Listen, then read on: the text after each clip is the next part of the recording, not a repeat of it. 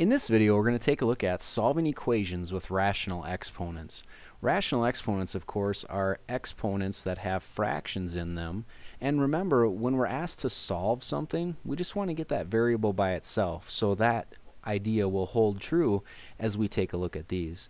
In order to deal with a rational exponent, if we remember that when we raise a power to a power, we multiply those exponents, we want to clear this out of there. And if we were to raise it to the 2/3 power, take a look at what happens. When we multiply those exponents, we have 3 times 2 over 2 times 3, which would be 6 over 6, which is just 1. Oh, perfect. That's the x all by itself. So then we've got that. Now, of course, when we're solving equations, we always have to do the stuff on both sides. You got to keep things fair, otherwise things get crazy in our equations.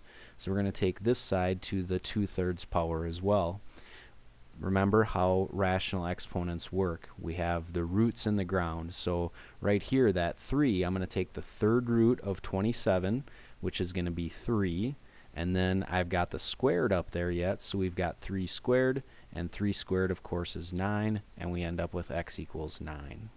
All right, let's take a look at this one over here. Getting a little bit more complicated, but I think the same idea might get us through here. So we can't get at any of the stuff that's inside these parentheses until we deal with this exponent. So let's just start by getting rid of that exponent. So we're going to raise this side right here to the 3/5 power.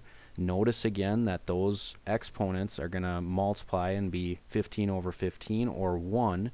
So that's gone, just like we wanted. And then we're going to do the same thing over here to the 3/5 power. And then I just go ahead and do those calculations. So the 5th root of 3,125 is 5. And then we've got 5 to the 3rd power sitting there. And 5 to the 3rd power, of course, is 125. So I'm just going to go over here, 125. And that's equal to, the parentheses are gone, the exponent's gone.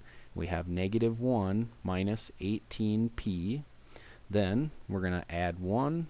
And this is just a good old-fashioned equation that we can solve. You've probably done lots of these before. So we have 126 equals -18p. And then, of course, divide by -18 on both sides, and we end up with -7 equals p. Okay? And then, of course, we could always plug that back in and make sure that it works. And if you don't trust me, you can give that a try yourself. All right, then, this one right here, we've got the exponent, but we've got some other stuff we need to deal with here first. If we were to try and get rid of that exponent right away by taking the whole thing to the reciprocal power, then we're going to make a mess on this part here, and we don't want to do that. We want to isolate the part that's being taken to that exponent first. So let's get rid of this 10, and to do that, we'll subtract 10 on both sides. There we go. -54 minus 10 gets us -64. And that's equal to, let's see what's left over here. Don't lose that negative. That's really important. So negative, and then we've got m minus 10 to the 3/2 power. And then we still have that negative to deal with. So to get rid of that, I'm just going to divide both sides by -1. Divide by -1, we end up with 64 equals. Now I've just got this thing left in the parentheses there. So we have m minus 10 to the 3/2 power.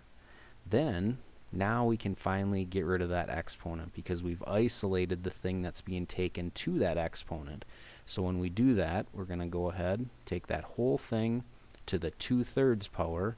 Again, notice those are gone. That's what we want. We're going to do the same thing over here. So this will be to the 2/3 power. Then roots are in the ground, so the 3rd root of 64 is just 4. I'm going to swing over here and tuck this in. So we have 4 squared equals, now we've gotten rid of all this stuff, we're left with just m minus 10. And then 4 squared, of course, is 16 equals m minus 10. And then we add 10 on both sides, and that'll give us m equals 26. Okay, so solving equations with rational exponents, remember a power to a power, we multiply the exponents. That's the key, because then when we multiply by that reciprocal, those will cancel out. We'll just have 1 for the exponent, and then we can work to get that variable by itself.